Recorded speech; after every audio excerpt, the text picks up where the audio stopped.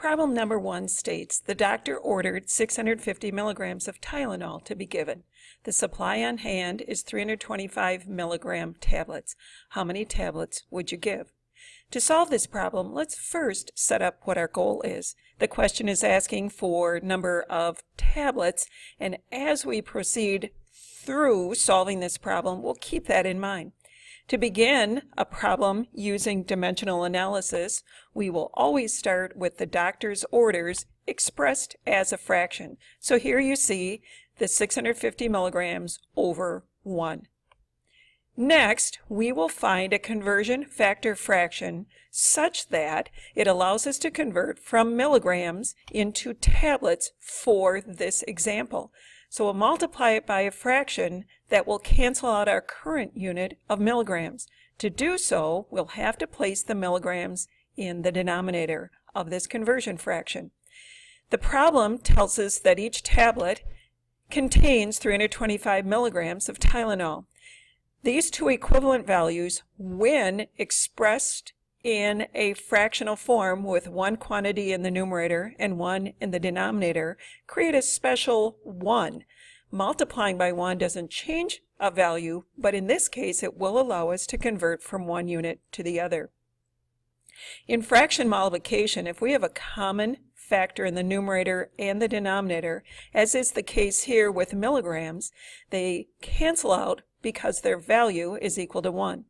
To multiply fractions together, we multiply numerators for the new numerator and multiply denominators together for the new denominator. Here we have our answer, but in simplified form, the last step will be to divide the numerator, 650, by the denominator, 325. The unit for this answer is in tablets, which was our goal, and when we do the division, the quotient gives us a final answer of 2 tablets. Problem number 2 states the order is prednisone 10 milligrams, PO-TID. The stock supply tablets are labeled 2.5 milligrams. How many tablets should be given? Again, to help us solve the problem, let's set the goal, which is to answer the question, and in this case it's asking us how many tablets.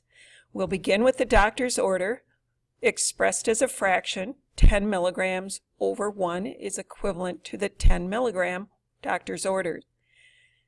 Again, we're looking to convert milligrams into tablets and need to find a conversion factor fraction that will cancel out milligrams, which are currently in the numerator. That means in our conversion factor fraction, we need to have milligrams in the denominator. The problem states that a tablet contains 2.5 milligrams of prednisone. These equivalent values will arrange as a fraction with one value in the numerator and the denominator for a special 1. Multiplying by 1 does not change a value, but it allows us to cancel out common factors and convert the order from milligrams into tablet, which was the desire for this problem. Simplifying further, we'll multiply numerators, multiply denominators for the results shown, and last step, determine the quotient by dividing 10 by 2.5 for a final answer of 4 tablets. Now this problem had PO-TID. The PO is Latin for per os, which means by opening. The TID stands for ter in D, or 3 times a day. We just calculated that per order it will be administered of 4 tablets to the patient. If we are looking at the quantity for a day with the orders of PO-TID, translating into 3 times per day, we'll take our per dosage and multiply it by 3 to determine a dosage per day, which in this case, 4 times 3 gives us 12 tablets.